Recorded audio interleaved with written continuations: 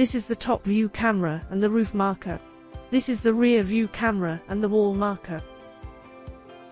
Before cleaning, the CC1 must be placed under or in front of the marker.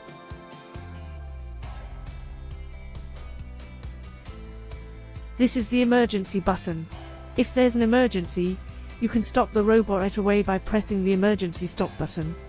Then turn the button clockwise, click the screen to undo the emergency, and the robot can keep working. This is the touch screen. You can manually move the robot by lifting the screen handle and press the buttons on both sides to pull the handle back. There are 4 ultrasonic radars in front of the robot, with an IGBT sensor above and below respectively. There is the main LiDAR on the bottom. There is the solid-state LiDAR in the rear. 2 ultrasonic radar on the left side. 4 ultrasonic radars on the right side. This is the side brush. These are 2 sweeping brushes. This is the trash box. This is the dust box. This is the carpet vacuuming assembly.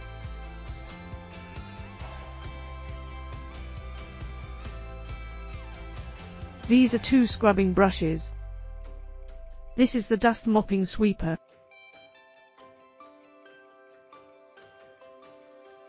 This is the squeegee.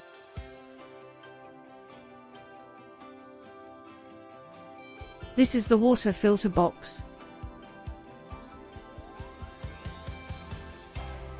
This is the wastewater tank.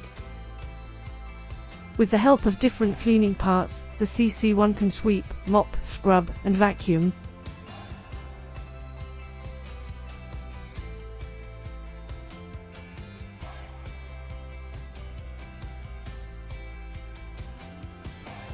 The rubbish will be gathered in the trash box,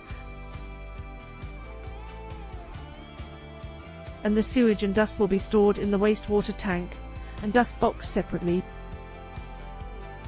This is the clean water inlet and water filler tube. This is the wastewater outlet and drainage pipe. This is the electrode, which is mainly used to connect the docking station for automatic charging. The CC1 can also be charged manually. This is the key for the power switch. The key is recommended to be stored properly after use. The start button is next to the main LiDAR. To turn on the robot, you need to twist the key and then press and hold the start button for 5 seconds. Click the main interface to check the status of the equipment, then follow the on-screen instructions to add clean water or drain sewage. Sweeping mode. Side brush. The side brush is readily removed. During installation, you should maintain the side brush hole aligned with the bearing, then spin and push into the robot gently. Sweeping brush. Open the cover and use your thumb to lift the roller buckle, and then remove 2 roller brushes. During installation, you should tilt the roller brush slightly, align the hole position and push it in place, and finally lock the buckle. Mopping sweeper. Remove the suction pipe, press the buckle with both hands and pull it back to remove it. Install the suction pipe back on the mopping sweeper, and press it inward to complete the mopping sweeper installation.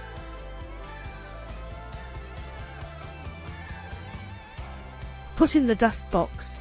Carpet vacuuming mode. Carpet vacuuming assembly, similar to the mopping sweeper installation method. Put in the dust box.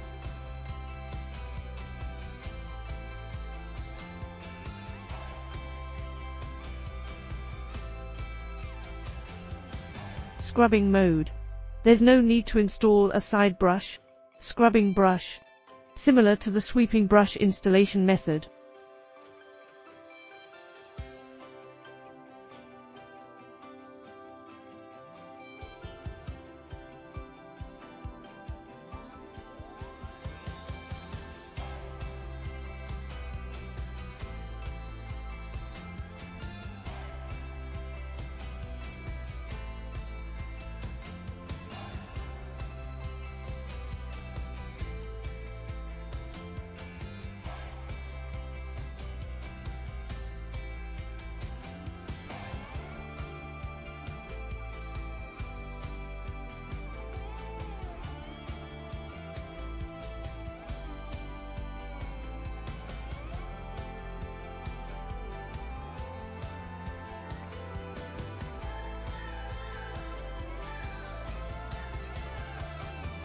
Put in the water filter box.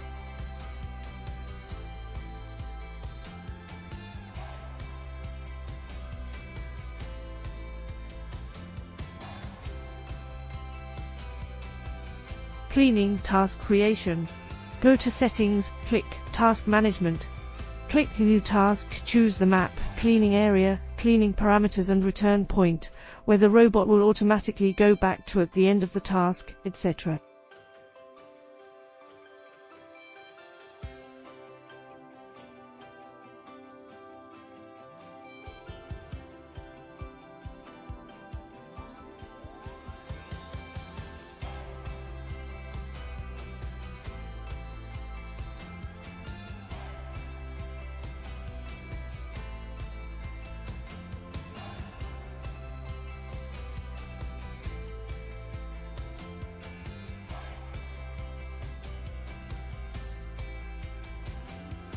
Click Automatic Cleaning, choose the sweeping task you created, and make sure its settings and cleaning parts match.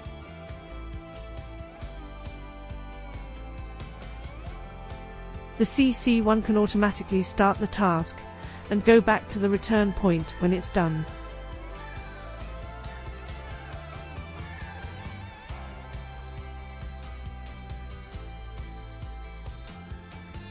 Click Automatic Cleaning, choose the scrubbing task you created, and make sure its settings and cleaning parts match.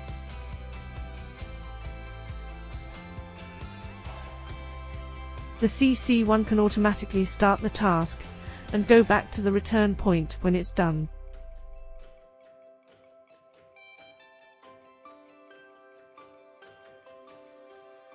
Time task.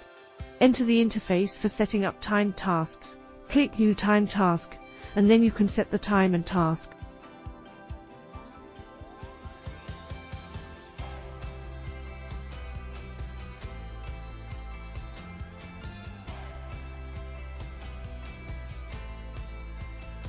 Click Manual Cleaning, choose the sweeping task you created, and make sure its settings and cleaning parts match. Then you can manually move the CC1 to sweep.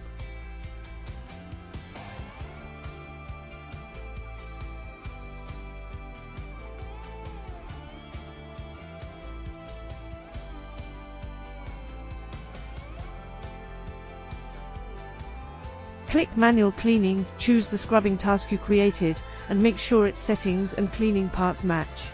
Then you can move the CC1 to scrub.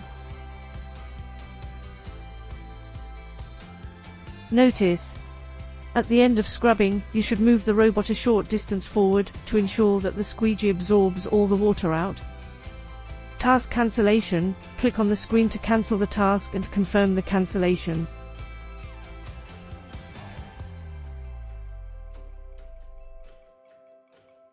Auto return cancellation: click on the screen to cancel the task and confirm the cancellation.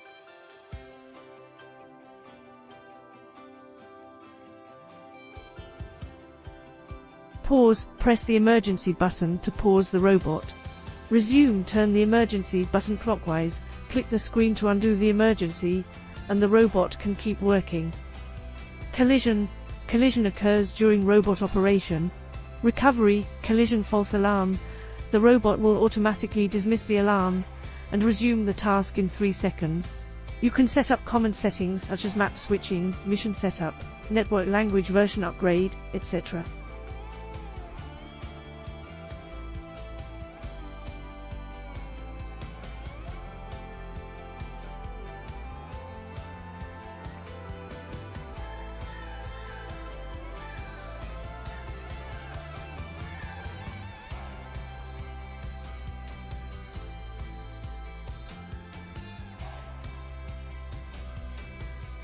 Every 15 days, the RGBD sensor and LiDAR should be cleaned with soft tissue paper or other lens cleaning supplies to prevent sensor blocking and robot malfunction. Cleaning parts need to be cleaned regularly, sweeping or dust mopping mode. You can remove the side brush and clean up the tangled hair or other garbage stuck on it.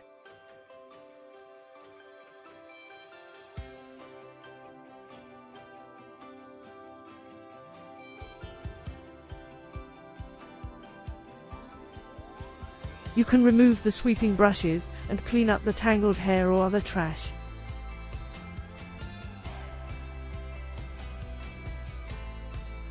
Please empty the trash from the trash box.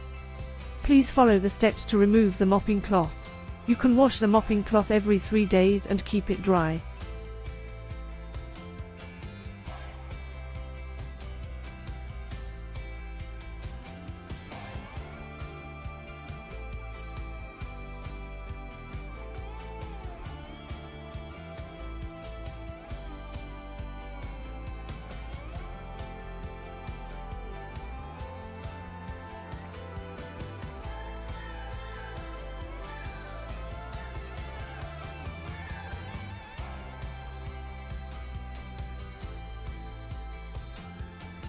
Please clean the dust box in the wastewater tank.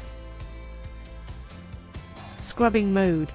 You can remove the scrubbing brushes and clean up the tangled hair or other trash stuck on them. Empty the trash from the trash box.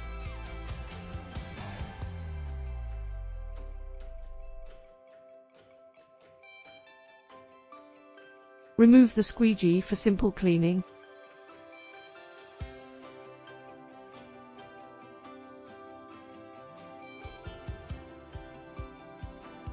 Please clean up the garbage collected by the water filter box in the wastewater tank.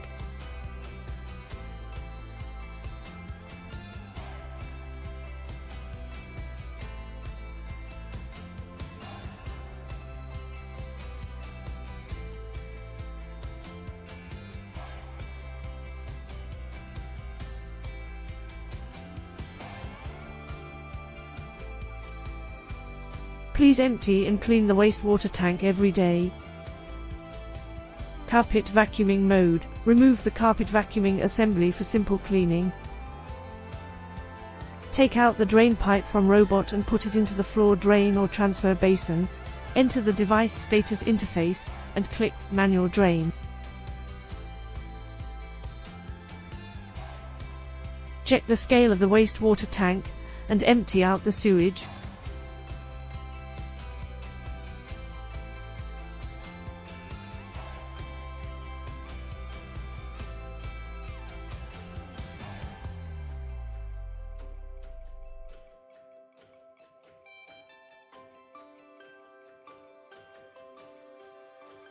Use the water filler tube to add water.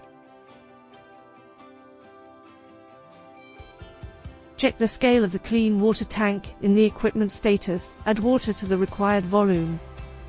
Open the protection cover.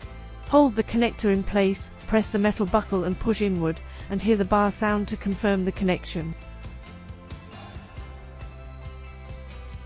Check the charging status on the interface. The CC1 can be fully charged in 3.5 hours.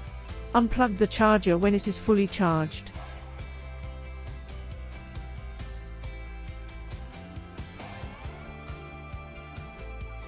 Clean the electrodes once a week and keep them dry. The battery is replaceable.